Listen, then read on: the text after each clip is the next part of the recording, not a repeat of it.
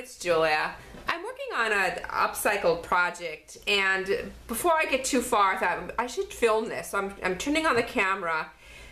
First of all, to explain, my thrift store had a half off everything sale on Black Friday or the day after Thanksgiving, and I picked up a few things to upcycle. I want to add more upcycled projects to my flea market shop this summer, and also possibly some in my Etsy shop. But I really enjoy going into thrift stores and finding things that I can just embellish and whatever, and flip them and turn them into something completely new.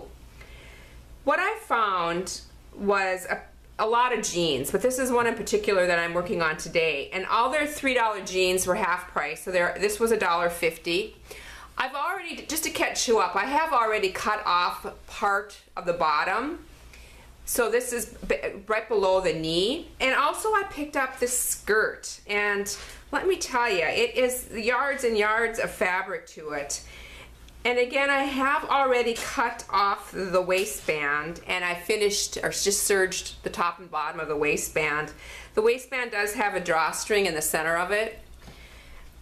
And this skirt has many, many different strips of fabric going horizontally, and each one of the strips has been finished off using a French seam on the inside. So it's well constructed, and I thought this is going to go a long ways in lots of different projects. Plus, I love this kind of crazy boho, bohemian type look, and I thought it would make a fun pair of jeans. The fabric, it doesn't have a label on it, but I'm guessing it's a cotton, mostly cotton, maybe a little bit of polyester. My initial idea is I want to add this by cutting it, and not cutting through the drawstring, but cutting it in the center here, and then just basically streaming this through as part of the belt, and in hopes that you can still use the drawstring to close it, to draw it if you need to. So that's going to be like a permanent fixture underneath the belt loops. I thought about adding on the bottom, I might have to cut a couple more inches off of this, but adding just a ruffled flounce to the bottom of each of the legs, and just gather that and just add that to the bottom. I also thought about doing a patch embellishment using some of the fabrics, maybe a piece of lace. Another thing I really want to incorporate on the design is some Sashiko. I don't, if you're familiar with it, or if you've tried it, just leave a comment. It'd be interesting to hear. But it's an old Japanese embroidery mending stitch that they used to do, and it's gotten very popular recently. Sashiko actually means little stabs. I've been doing some research on it because I just find it interesting to see where it all came from.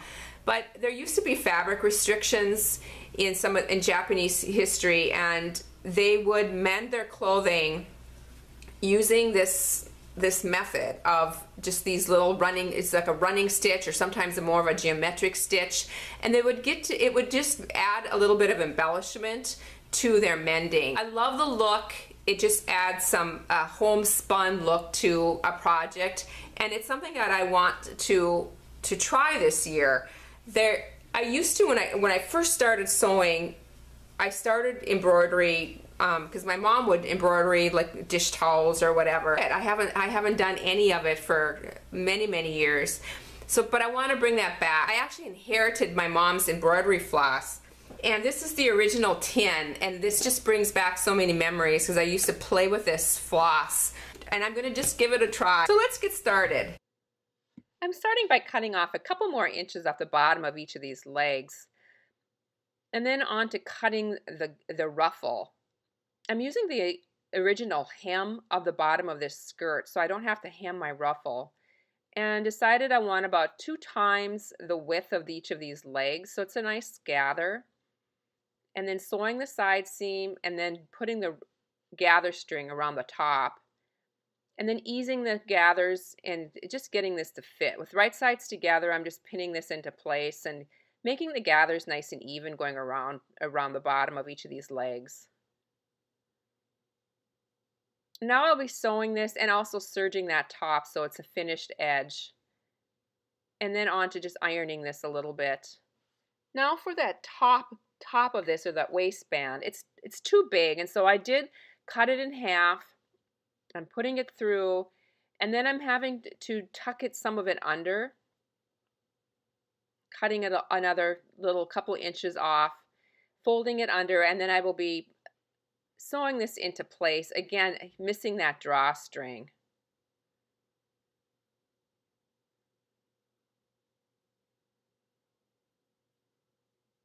I like the way that this drawstring has a little bead at the end of it. I thought that was another added touch. And here I am ripping a hole in these perfectly good jeans, but I wanted some of the inside to show, and so I'm just doing a tear here and then putting some of this fabric underneath and pinning that into place as well.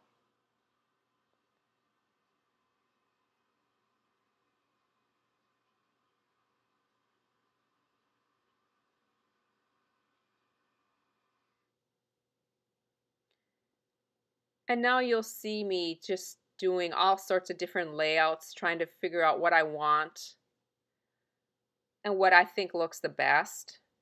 This is just trial and error and just trying to just try different things.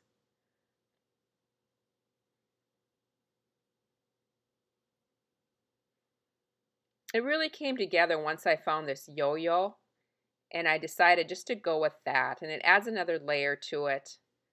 Also adding a little detail to the other pocket. I'm at my sewing machine now, and I'm putting this on with free motion stitching with an open bed on my sewing machine. What I love about free motion is you can go sideways and backwards, so it's easy to do this. I don't have to turn my fabric. And I'm just getting all this stuff stitched down. Not really doing much thought with it, and just getting the stitching down. And now I added some markings with my Mark Be Gone pen, just where I want to try that Sashiko. I'm using my tension hoop for this. And then here I'm starting. Just doing a running stitch.